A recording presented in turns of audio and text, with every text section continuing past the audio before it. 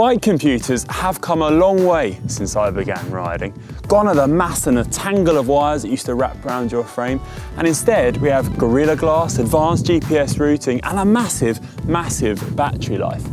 But the thing is, phones have advanced a lot as well.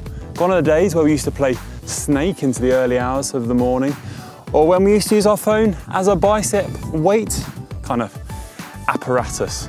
So, I thought I'd examine different aspects of both options and see which one may work best for your riding.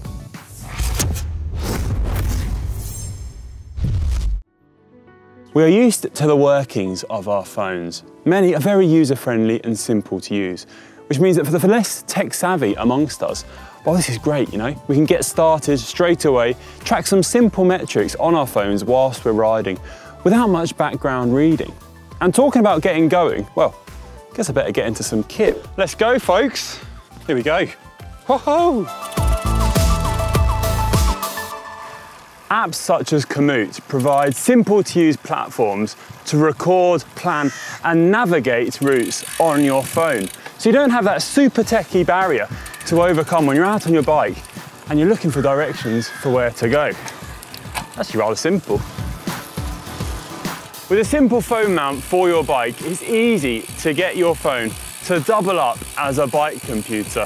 Simply mount it to your handlebars, download an app, and then off you go. There are many different mounts out there which are relatively cheap to buy if you compare it to the price of a bike computer. The Topeak Ride Case provides a sturdy mount and is compatible with a whole range of different phones and will quickly turn your phone into a bike computer. Using a phone as a bike computer can be a great way of getting into the sport a little bit more, either by navigating onto some new roads or using a simple app to track your progress. Or it might just be that you want to find out how far you've actually ridden and at what speed. As you progress through the sport, you may want to think about getting a dedicated cycling computer. Now, I think by now we are all used to using the mapping function on our phone to navigate around in normal day-to-day life. And buying a bike mount for your phone makes it easy to continue this hands-free when you're out cycling. I think it's a great way to navigate, especially if you live in a city, for example, where you're making constant different journeys and changing your route often throughout the day. On the market these days, bike computers do have great options for navigation, with off-road calculations, turn-by-turn directions, and back to the start routing. If you look at my Wahoo, for instance, it's just so easy to follow the route right there in front of you, and it's purpose-built to be easy to follow as well. Battery is a big point for me personally. I love having a phone because it's one less device to have to think about, one less device to have to charge in the evening. However, it is a major bummer when your phone runs out of battery, especially when you're out on a ride. And if you have lots of background apps running on your phone, well, it will drain your phone's battery even more quickly. So it is something to bear in mind if you are heading out on a longer ride. Your phone is not designed to always have its screen on, and neither is it designed to constantly have GPS navigation on. If you do use these functions, it will drain your battery quicker and potentially run out of battery halfway through your ride. Something you definitely don't want to happen. Bike computers have massive battery life these days, being designed for the one specific function of focusing on your riding. For example, the Wahoo Roam has a claimed 17-hour ride time. So, if you are doing lots of longer rides out on your bike, then a bike computer might be a good bet. However, if you do live in a city or you're doing lots of smaller loops within the week or smaller rides between places, then a phone will be a good bet as well, I guess. Rain is a guaranteed part of cycling, and well, when you're out on your bike, it's quite often that you'll encounter the odd shower or two. But bike computers are designed for the job, with easy to use buttons that won't let in all that moisture into your beloved computer. Phones are a bit less resilient here, and personally, when the weather does turn bad, I prefer not to use my phone when I'm riding.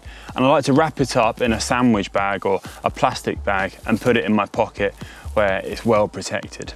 However, if you do want to use your phone when riding in the rain, There's plenty of options with maybe a dry bag that Topic make, which you can simply put over your phone and mount it onto your handlebars.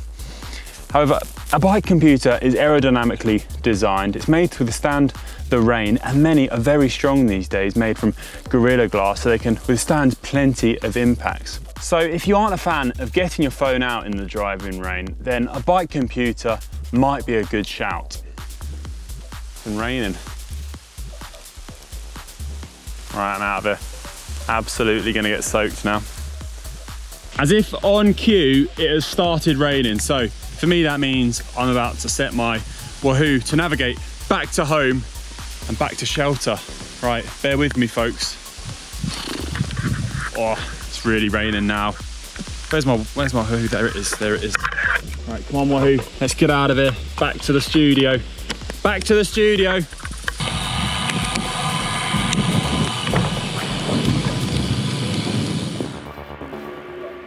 Phones can compromise their accuracy by relying on third-party information to calculate things such as elevation and speed, which are often calculated after a ride has been completed. Your phone isn't thoroughly tested to perform as a bike computer, and it may have unreliable GPS reporting that is only accurate to around 6 feet.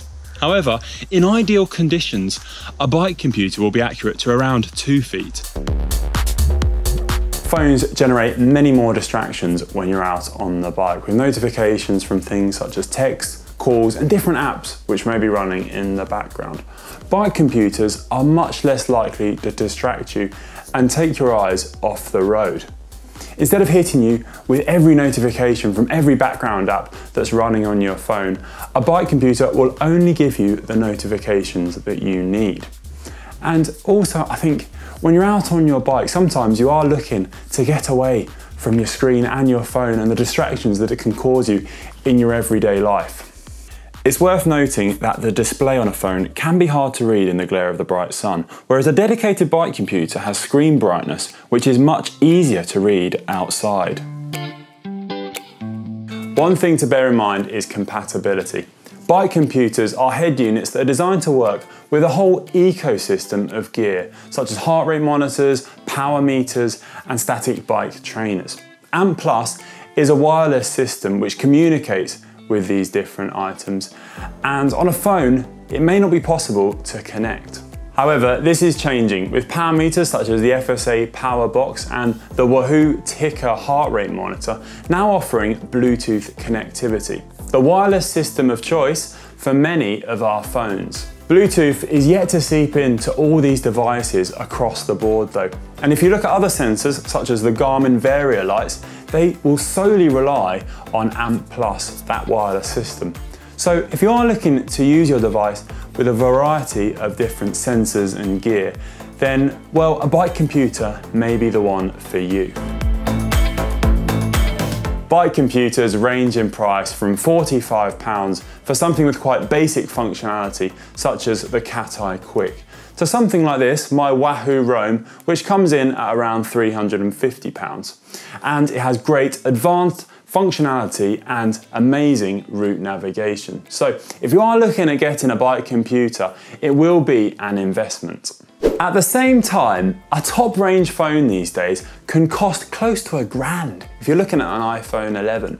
So I guess it's that balance about whether you want to use your really expensive phone out on your bike and maybe risk it falling off, or maybe you have invested so much in your phone that you prefer to use it as that device that you use for everything.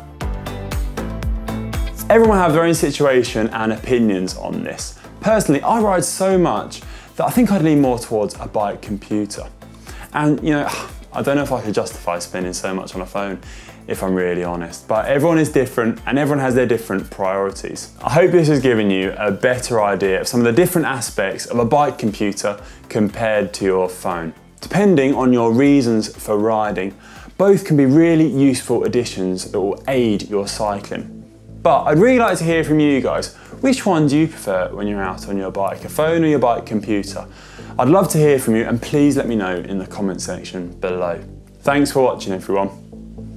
Right, I better go off and dry my kit because it was absolutely soaked when I was out there a second ago.